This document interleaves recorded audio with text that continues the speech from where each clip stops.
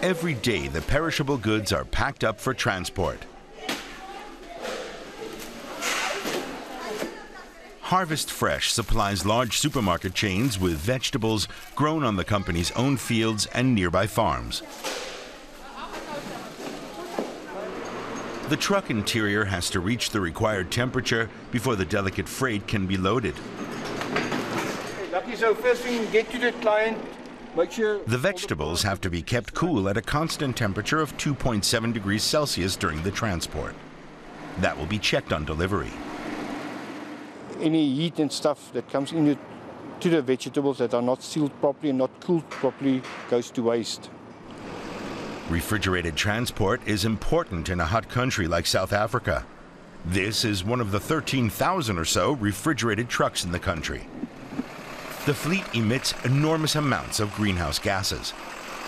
The cargo area of most trucks is poorly insulated, resulting in greater diesel fuel consumption and spoiled produce.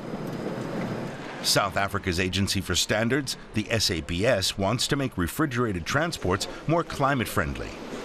A testing hall for the refrigerated trucks was recently opened here, the first on the African continent. Transport vehicles here are bigger and more powerful than they are in Europe. At the moment, only 1 out of 5 manufacturers meets the minimum standards for insulation. That gives a tool to all the manufacturers to improve the insulation properties. With a lot of new trucks out there with better insulation, we know we will use less diesel to run the cooling systems. Less diesel means less carbon emissions into the atmosphere.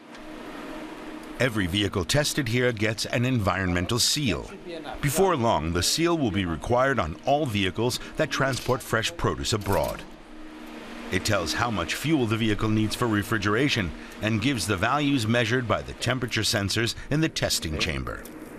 Yeah, that's correct. Entering Johannesburg. Lucky Thantheni has been on the road with his vegetable truck for about an hour and a half. A special coolant helps maintain the low temperature in the cargo area. Most refrigerated trucks use this coolant, which contains a chemical that is harmful to the environment. Its impact on the atmosphere is 4,000 times greater than CO2.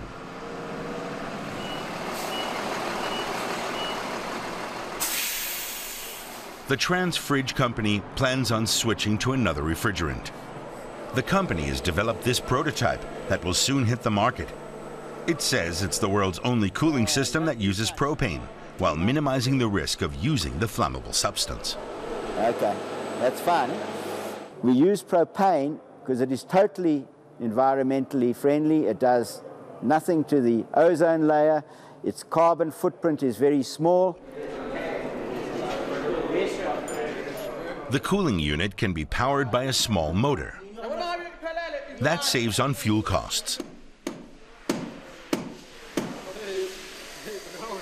If everything works out as planned, the conventional, environmentally harmful coolant will no longer be used here. The company wants to install the propane technology in all refrigeration units for large, medium, and small vehicles. Then we will look at exporting to the local African markets, Zambia, Zimbabwe, Namibia, Botswana, Mozambique. We have a very good presence in all those markets. And once it's proven here, we will introduce it into those markets.